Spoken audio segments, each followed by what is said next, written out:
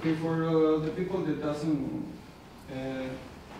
this is more or less, this is the theme that I'm using in my thesis, is robotic application in urban mobility, the floods in Villahermosa, Tabasco, in district number 5. I selected just a little bit of the main city to do a research about how to apply the technology into the development and better use about the mobility and the situation of floods inside of the city.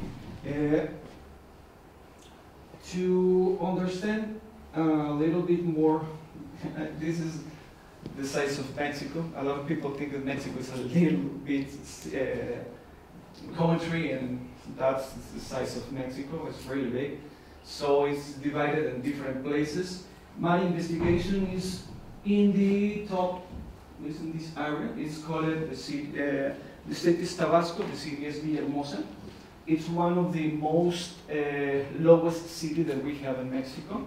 The altitude in the main city is more or less 10 meters over the sea, so it's a really low city, and also it's in a swamp area. So we had a lot of floods by the years. I don't know, maybe in the last 100 years we have 25 floods, and in my investigation is going to cover the last 30 years, and in that period we have 5, and 2 of them was seen as one of the worst events in Mexico. Below the earthquake in the 85, so it was a big situation. This is Mexico. I don't know, it doesn't see it really nice, but that's the area of Villahermosa. That's Villahermosa, and this is the municipal center.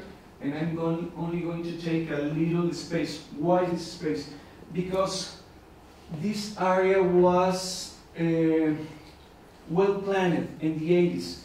In the 80s, with the growing of the oil industry in Mexico, Villahermosa was selected as a main city because they were in a center part of the biggest oil reserves found in Mexico.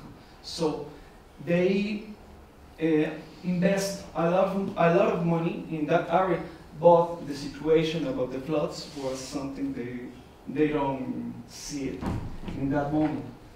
As you can see, we have 32 states. We have 122 million of people in Mexico.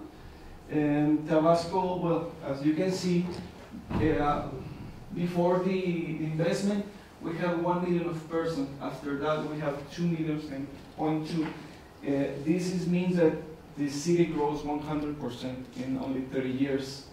The population in Villahermosa, only in the city, it's 353,000 persons, and it's really interesting that in the mobility, the quantity of cars moving in the city by the day is the same that the quantity of persons.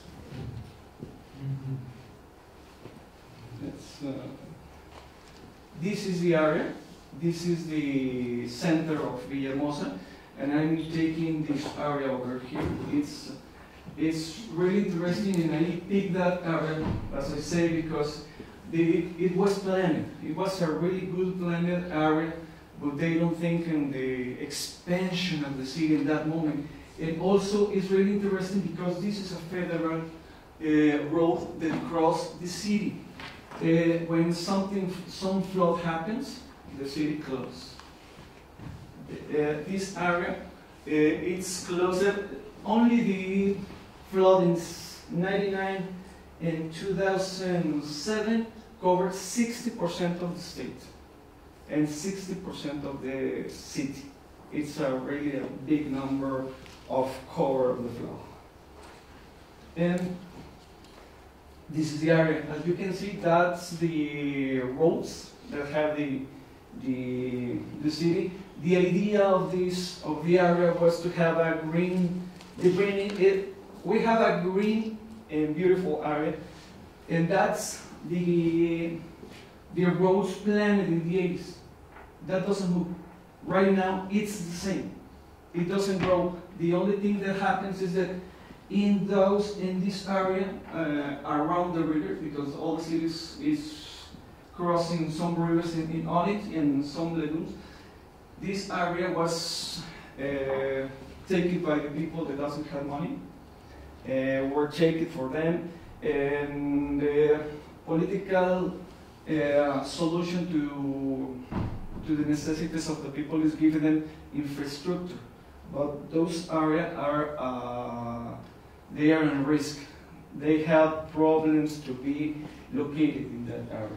So my investigation goes to see about the problems in mobility in that area, also because it becomes a center point of the economical situation of the space. Only in this area there is that's the area of Pemex, the major company of oil in Mexico. It goes to the water every time, and it grows from 2,000 people working in that area. Right now we have numbers that are near to 7,000, and it's going to grow to 10,000. And all the major companies that work for oil companies like Schlumberger and Lanark and that's all, they are moving to that area. So schools and everything, it's making a big problem about the mobility. So imagine the situation when something like a flood happened in the space. Well, what about that? Okay, I'm going to study the mobility and the floods, but also what can you use to apply the technology to mitigate the effects or the problems that you have with the same mobility and floods. Right now there is in the world some movements or some works that are working really fine. In the case, one of the cases is Rio de Janeiro. Rio de Janeiro established a system to try to reduce the effects of the floods, but that technological improvement migrate to the mobility. So the use of the robotics try to use the data and the technology to create a smart solution, application, weather, etc. All the kinds of application that can help the city to reduce the risk and try to improve it and try to make better the comfort and the way that the people live. That's most of what I'm saying. That's most of my investigation. It's the idea, the original idea of the song. If you can see, it's really beautiful. It's really green, a lot of water lagoons, and this is the situation right now. They are taking some natural regulation basins, and they are filling it to create new house infrastructure, and they are losing everything. Those areas, for example, over here, those are right now they are colonies that used to be some spaces taken by the people, and right now they install an infrastructure to try to respond to their necessities, but that's a problem when something happens like a flood. Okay, and that's all my investigation. Okay. Thank you very much.